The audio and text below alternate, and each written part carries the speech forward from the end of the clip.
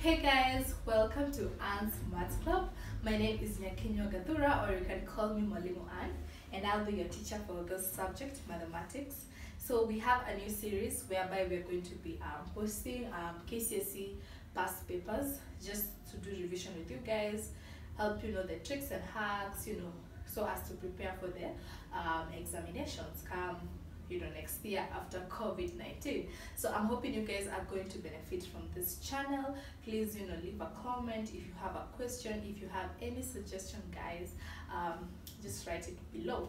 So for today we are actually going to begin with Kcse paper 1 mathematics 2019. So we're just going to be looking at from number 1 to number 5 what you could have done, what you can do for this video. So thank you so much for tuning in. Let's do this.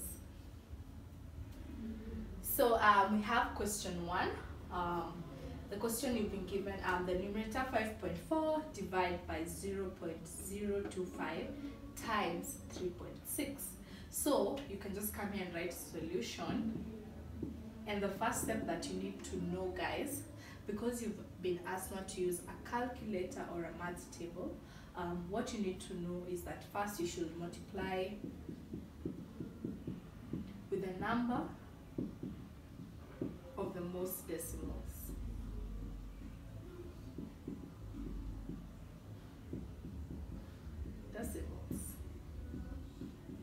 So in order for, let me take you guys step by step. We're going to begin with the numerator. We have 5.4, which is to 1 decimal place. Denominator, we have 0.025, and this is to 1, 2, 3 decimal places, and we also have 3.6, which is to 1 decimal place. So we can see in the numerator we only have 1 decimal place, but in the denominator we're going to be having 3 plus 1, that is 4 decimal places in the denominator. So what you need to do now, like I said, multiply with the number of the most decimals. Since the denominator has the most decimals, 4 decimal places, we are going to multiply that now with 10,000. So what you need, you come back to the question, 5.4, you multiply the numerator by 10,000, and the denominator 0.025 times 3.6, multiply this as well with 10,000. So once you have this, you can now cancel 5.4, 1 decimal place. You can remove this decimal place by cancelling with 1 0, and then for the denominator, this is 1, 2, 3. You cancel 1, 2, 3, and 1. It goes. So for the numerator, you're left with 54 times 1,000. And the denominator, you're left with now 25 times 36. 25 times 36. So I'm hoping you understood. The first step when given such a question, you first remove the number of the decimal places. So now next you cancel out. Once you have numbers, you can now use your multiplication knowledge to cancel out. So here we see 25 goes to 5 times, 1,000 goes to 5, that's 200. You see by 5 1, by 5 40. Then we know 54 goes to,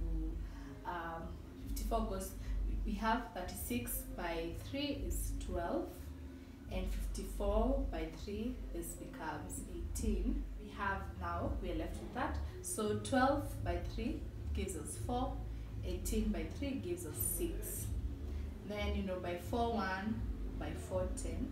Then you're left with the numerator 6 times 10. Denominator is 1. So 6 times 10 becomes 60. And this becomes your answer. So basically, I think the trick in this question, just to learn about the decimal places, make sure you don't confuse. Like I said, just use a simple, just do it like 1 2 3. This is 3 decimal places, you see, and such. And now once you have that, multiply with the number of the most decimal places. places, and since the most is 4 decimal places, that is why we used 10,000. Then you can multiply in the numerator and denominator, and then once you're left with now whole numbers, you can just come and cancel out with how you understand, and you'll be left with your answer. And as you can see, guys, we've not used any calculator. This question is very simple. Yeah, I think it was 3 marks, so you can actually maximize on this question too. Yeah, remember, in mathematics, every mark counts, every step counts, so you have to be careful and keen. Yeah, so watch out for question number 2. Thank you. So on to question number 2. You are asked to express 1,728 and 2,025 in terms of their prime factors, hence evaluate. And you've been given, you find the cube root of 1,728 divided by the square root of 2,025. So when you're doing this question, you can just come and write the solution. Remember, you have to read the question keenly. You've been asked first to express 1,728 and 2,025 in terms of their prime factors. So that is what we do first. So expressing 1728 in terms of prime factors. So maybe a simple formula that you can actually use, the tree factor. So you can just come here. Remember, you should have your calculator. Let me get mine. God.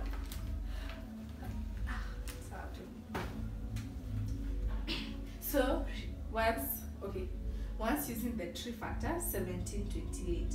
So while looking for its factors, first let's start with 2. You can actually take a calculator. 1728 divided by 2, that is 864. Then by 2 gives you 432. By 2 gives you 216. By 2, 108. By 2, 54. So for 54 by 2 gives you 27. Remember, you actually do it until where it's not a factor of 2. So by 2, 27, and this goes by 3 gives you 9. Then by 3 gives you 3.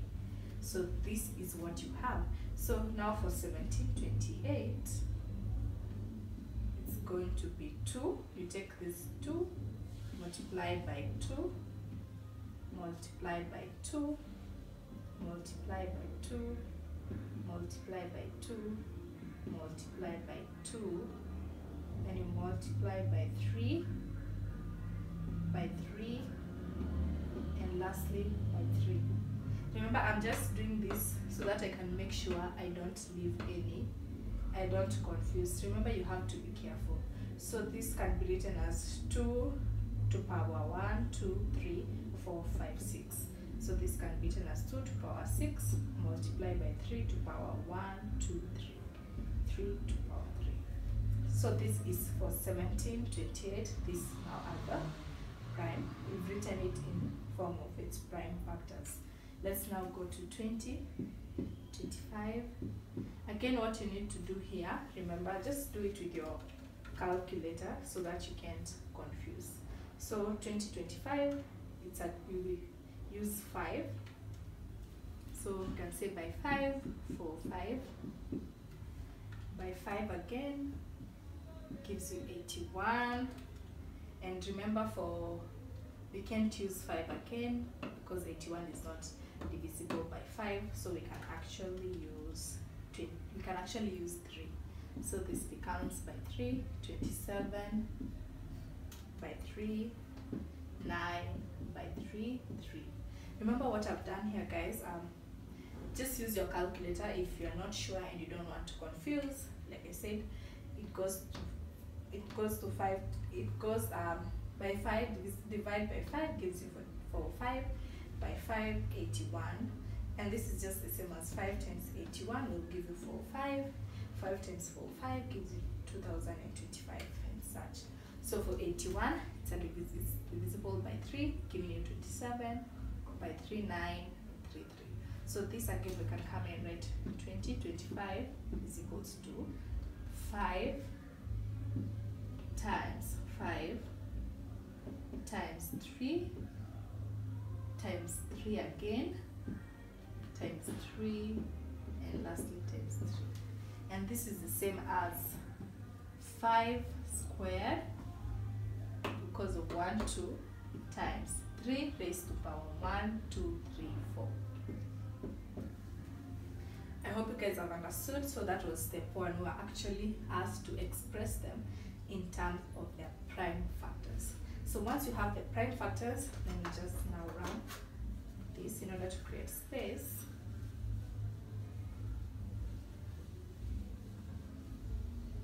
So here we have 1728 is equals to 2 raised to 6 times 3 cubed, and for 2025 is equals to 5 squared times 3 raised to 4. So we have done step 1. So let's look at part 2. We've been asked, hence evaluate this. We've been given cube root of 1728 over square root of 2025. So what you need to do next, you can now, what do we call it? Replace 1728 with its prime factors and 2025 with its prime factors. So just come here, cube root of 2 raised to 6 times 3 raised to 3 over square root of 5 squared times 3, 4. So what you need to do here, now you have this, while removing the cube root, you actually look 3 goes to 6 to the power how many times? That is 2 times. So it becomes 2 squared. 3 goes to 3, 1, so it cancels out, and you're left with 3 raised to 1. Denominator, this is a square root, so we divide by 2. So 2 goes to 2 once, so you're left with 5 raised to 1, times 4, remember we are dealing with the powers. 4 goes to 2 how many times? 2 times, so it becomes 3 squared. Just remember the trick here, you're going to use the powers to simplify and remove this root. So 3 goes to 6 2 times, so it becomes 2 squared, and 3 goes to 3 once, becomes 3 raised to 1. 2 goes to 2 once, and 4 goes to 2 twice. So once you're left with that, now you can finish up. 2 squared is 4 times 3 over 5 times 3 squared is 9. So this becomes 12 over 4 times 3 is 12, 5 times 9 is 45. And when you cancel that, you are left with 4 over 15. So this becomes your answer. So this is how you are expected to do this question. So one, just express in terms of their prime factors, and I've shown you the tree method, which is actually easier and you can actually monitor. And then once we got the factors, we changed them. Instead of using the 1728, we use the prime factors on the denominator and on the numerator and denominator, and then we simplified and removed the roots, and this is the answer. So basically this is how you are expected to do this question. So now let's go to question number 3.